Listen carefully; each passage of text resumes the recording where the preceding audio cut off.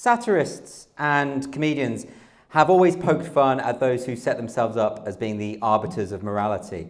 There's nothing new about this. Shakespeare mocked the Puritans through his character of Malvolio, the type of people who continually raged against the corrupting influence of the theatres and sought to close them down.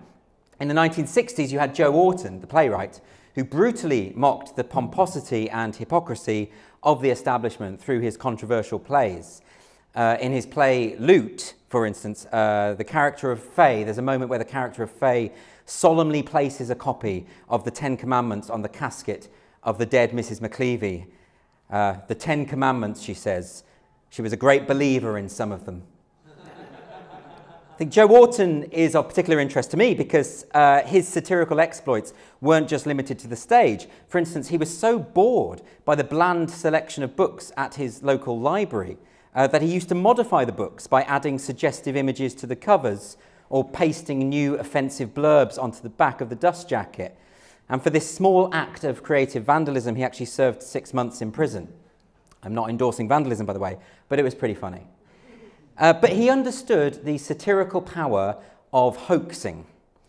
And one of the other things he liked to do was he used to like to write letters to the press to complain about his own work under the pseudonym of Mrs. Edna Wellthorpe. And some of the letters fooled the editors. So there was one in the Daily Telegraph, which was about his play Entertaining Mr. Sloane. And this is what Mrs. Wellthorpe says, quote, "I was nauseated by this endless parade of mental and physical perversion. I hope that the ordinary decent people of this country will shortly strike back," end quote. Orton actually even wrote a letter claiming that he was going to contact the Lord Chamberlain to see about getting his own plays censored. Now, the kind of Puritanism that Orwell was satirising never really goes away. It's always there. It just comes back in different forms. We saw it with Mary Whitehouse in her clean-up TV campaign of the 1960s. We saw it again in the Video Nasties campaign of the 1980s. For a long time, a lot of this was coming from the right. You would hear "ban this filth" from Mary Whitehouse devotees. That was a common refrain.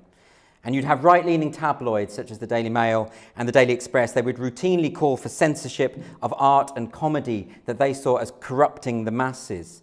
But in its current form, these kinds of censorial ideas are coming from the left, which is a very curious development.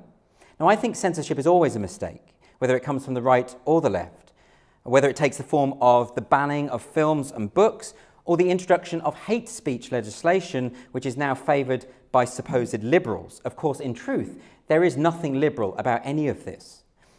We're now in the digital age, and this offers satirists a new avenue with which to attack the corruption of those in power. The Grievance Studies project by Helen Pluckrose, James Lindsay and Peter Boghossian, who you've already heard from today, was essentially a satirical project because it sought to expose the fraudulence that still exists within the powerful institution of academia. I'd say personally that anyone who is in higher education owes them a debt of gratitude, because if you care about something, you want to see it improve. Of course, I'm aware that not everyone sees it that way. But for my part, I've tried to use social media to satirise the social justice movement, which makes a lot of sense, given that this is the arena within which their ideas are disseminated. It's a way to fight them on their own turf. Now, last April, I invented a character on Twitter called Titania McGrath. Titania is a social justice activist, a fourth-wave feminist, and intersectionalist. She's hey hey-racial, which means that her racial identity tends to fluctuate according to the pollen count. She's a militant vegan. She's ecosexual, which means she only has sex with plant life. Occasionally, she'll write some devastating slam poetry in an effort to dismantle the patriarchy. She's also incredibly rich, by the way, with a house in Kensington and another one in Val d'Isere. She's one of those very posh women who go on and on about how oppressed they are. You know, the young white women who are really obsessed with their own oppression. I mean, anyone who reads columns in The Guardian will know the type of person I'm talking about. So I'm totally aware that not everyone will have heard of the character Titania McGrath. Not everyone's on Twitter, for one thing. Some of you have lives. So by way of illustration, I thought I'd just read out a few examples of the kind of things that she tweets, okay? So, I have absolutely no desire to impregnate a male, But if I ever change my mind, I won't allow some scientist to tell me that I can't. Speaking or writing in English is an act of colonial violence. The only way to stop fascism is if the state are allowed to arrest people for what they say and think. Gender is a destructive social construct, and the best way to prove this is to construct as many new genders as possible. And just one more. Hey, white people, if you really want to understand your privilege, try identifying as black for a month. You wouldn't believe the disapproving looks I get when I tell people I'm an ethnic minority. So that's the gist. Now, this obsession with victimhood from predominantly bourgeois political commentators is something I've always found inherently amusing. And on social media, these latter-day Puritans can pontificate to the masses, berate anyone who falls short of their own moral expectations, and endlessly trawl through old tweets and social media posts in the hope of discovering a misjudged phrase or sentiment that could justify a campaign of public shaming. In their eyes, there is no possibility of redemption. The most vicious remarks you will ever see on social media come from either the racist far right or woke intersectionalists. They are really two heads of the same chimera. And to be clear, I'm not suggesting some kind of moral equivalence there. One of the most tragic things, I think, about the social justice movement is that it is largely well-intentioned. American physicist Steven Weinberg famously remarked that, quote, with or without religion, good people can behave well and bad people can do evil. But for good people to do evil, that takes religion, end quote. It makes sense then to think of the social justice movement as a kind of cult. Its members are generally good people with good intentions. They have an unshakable certainty that their worldview is correct. They feel the need to proselytize and convert as many of the fallen as possible. And even though they are capable of the most horrendous, dehumanizing behavior, they still think they're the good guys. Satire is about trying to effect some kind of change, of seeing something wrong in society, making it look ridiculous, trying to make things better. The poet W.H. Auden put this very well. He said, quote, satire is angry and optimistic. It believes that the evil it attacks can be abolished. Comedy is good-tempered and pessimistic. It believes that however much we may wish we could, we cannot change human nature and we must make the best of a bad job, end quote. So there's a real optimism behind what I'm trying to do with Titania McGrath, because I'm convinced that we can and we should challenge the dominant orthodoxies that generate so much resentment among normal people who are sick of being hectored by paternalistic moralists who claim the power to divine their secret thoughts. Earlier this year, Titania published her first book, which is Woke, A Guide to Social Justice. I've been reading about subliminal imagery, so I'm going to hold this up every now and then in the hope that the suggestible audience will buy the book. And I was very pleased, because although the critical response was overwhelmingly positive, I was very happy with it. The woke commentariat weren't very happy about this book. In fact, they generally misinterpreted the book as being punching down at minority groups. But of course, minorities are never my target. And given I've spent all my life standing up for gay rights and gender equality and being a vocal opponent of racism in all its forms, it would be a weird career move for me to start knocking minority groups. No, I'm punching up at the woke establishment, the people who claim to be caretakers of other people's feelings, a social justice ideology that legitimizes bullying and whose members insist on patronizing minority groups by assuming that they are too delicate to take criticism or ridicule. I don't mind that Titania makes people angry. It's not everyone's cup of tea. And of course, you're not going to find it funny if you're the target. Satire can only really be successful if you're annoying somebody. It's said that the ancient Greek satirical poet Hipponax was so fierce in his invective that some of those he was ridiculing actually hanged themselves in despair. That takes some skill.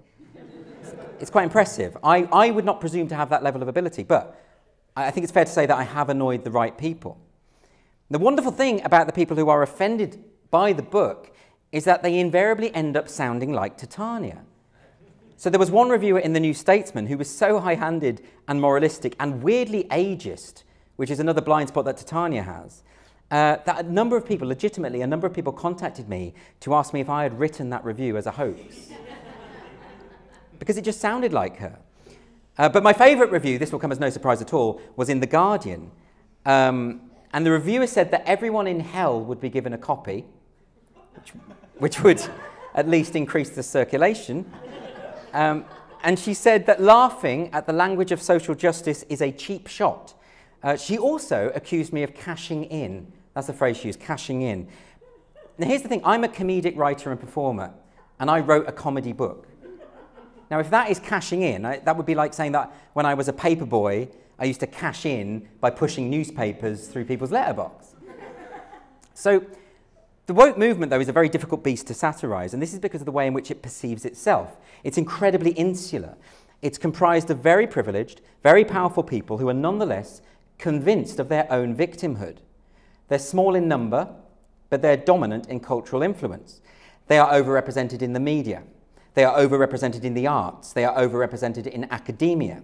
They are overrepresented in the quangos that make so many of the decisions that impact on our society. To give you an example of this, the Advertising Standards Agency in the UK recently banned 2 adverts on the basis that they thought they were promoting gender stereotypes. So one of the adverts was in a restaurant. There was a conveyor belt at the restaurant, and it was 2 fathers who left their babies on the conveyor belt while they were stuffing their faces with cream cheese. And that perpetuated a negative stereotype about men. And the second one was for Volkswagen, and there was a bit in the advert which clearly showed a woman sitting next to a pram, thereby dangerously implying that some women can be mothers. But most worrying of all for me is that the social justice movement is overrepresented among the Silicon Valley tech giants who seek to control the parameters of acceptable expression on social media. I mean, YouTube, Google, Facebook, they literally employ thousands of people to monitor the content online. Titania herself has actually been suspended from Twitter on numerous occasions, once for 7 days just a couple of weeks ago. And once she was banned permanently for tweeting out, what she tweeted was that she planned to attend a UKIP rally in order to punch people in the name of tolerance. And she got banned for that. And they said it was a permanent ban, but then there was a bit of a backlash, and then she got reinstated, and then she got an extra 20,000 followers in 24 hours. It's called the Streisand effect, you know. But it proves the point, which is that those in power do not like to be mocked. They hate it. And to put it simply, the woke are the establishment. The woke are the establishment, but they believe themselves to be the underdogs. That's a really hard thing to deal with. This is why they simply do not recognize themselves in Titania. They just can't see it. One of the most common criticisms I get all the time is that I am attacking a straw man, that there is simply no one like her, either online or in the real world. But I would put it to my critics that if that is the case, I would like them to explain why it is that virtually every time I tweet as Titania, a number of people take it seriously and get angry about her. If there were no real-life Titanias out there, why would anyone ever take her seriously? Why is it that 2 weeks ago, the famous feminist Naomi Wolf engaged her in conversation about the anti-trans movement? Why did that happen? You know, why did the NatWest Bank's customer service department reply in earnest when Titania complained that the bank was inciting violence against vegans? Why did that happen? You know, why did one American TV host invite Titania onto her show to talk about something she tweeted? People do take her seriously. And that would suggest to us that those people do exist. And what I've done in the book, there it is again, in case you didn't see it.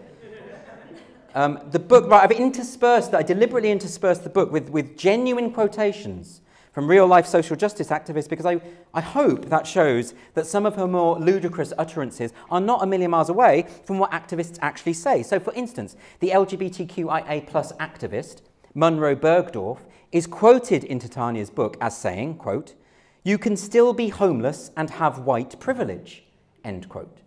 That's exactly the kind of thing that Titania would say. She also quotes, I've also quoted in the book, I should stop saying she, that's really unhealthy, like it's someone else. She also quotes Professor Rochelle Gutierrez from the University of Illinois, who said that, quote, "On many levels, mathematics itself operates as whiteness," end quote. Titania agrees with this wholeheartedly and points out that the KKK were once known to set fire to plus signs in order to intimidate their victims. So, and in January of this year, the UK's leading satirical magazine, Private Eye, published a quotation from Titania in their Sude's Corner, which is a regular feature that mocks the most ridiculous, pretentious things that people have said during the week. And Titania had claimed, she was advertising her book, and she had claimed that she had written the most important book of 2019, and that readers should buy it not for her sake, but for the sake of humanity. Private Eye quoted this and then added a mocking cartoon, not realising that the woman they quoted was a non-existent character. So we're left with this bizarre situation in which a satirical magazine is satirising a satirical character because they don't realise she's satirical. So it's simply not true to say that I'm attacking a straw man. Not only are there real-life Titanias, but they have infiltrated the mainstream. This is what concerns me. In August of last year, for another example, in August of last year, I posted a tweet as Titania, from Titania's account, complaining about that scene in Mary Poppins, you know, when she gets soot on her face, chimney soot on her face. And Titania was saying that this was blackface and obviously racist. Now, this is obviously completely absurd.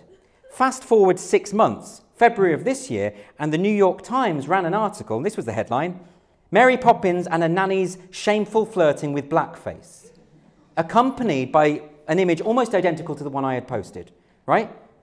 So I had anticipated that by 6 months. I'm not saying I'm a prophet, necessarily. But it's not the only time that Titania has made suggestions that have eventually come true. As I say, not saying I'm a prophet. Just leave that with you. It is this mainstreaming of social justice that really troubles me the most. You know, if it were just a minority of idiots on the internet just shouting at each other, it wouldn't be an issue, right? But the idiots are now running the show. So I'll give you an example. Recently in Humberside here in the UK, a man in Humberside was investigated by the police because he retweeted a poem that was deemed to be transphobic. He didn't even write the poem.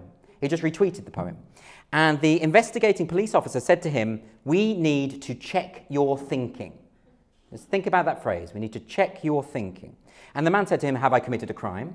The police said, "No, you haven't committed a crime. This is a non-crime hate incident."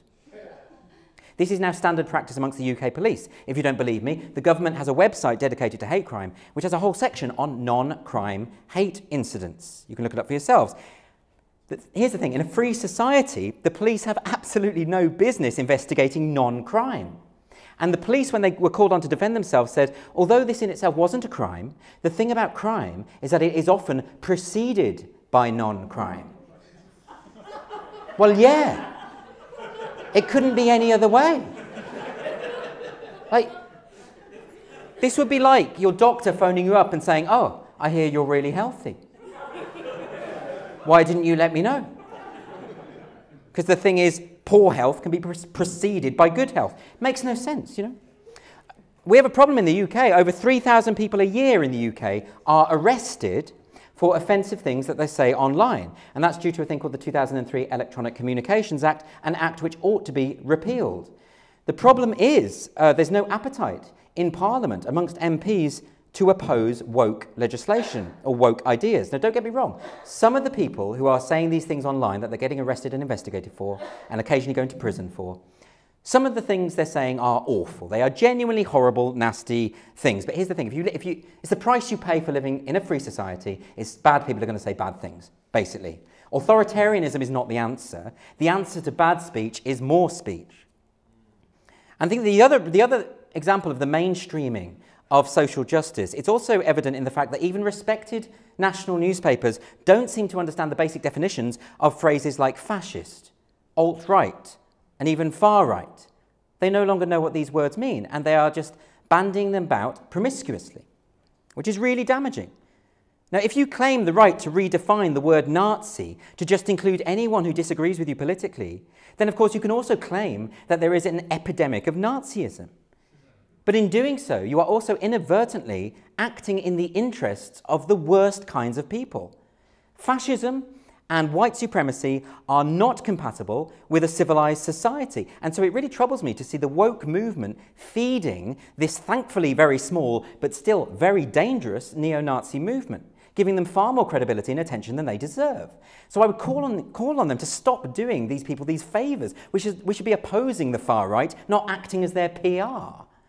It doesn't help to grant these people the status of martyrdom. It doesn't help to surrender the principle of free speech, the cornerstone of any democratic society, to surrender that principle to the far right, to allow the far right to claim it as their principle. It's really dangerous. This isn't about left and right.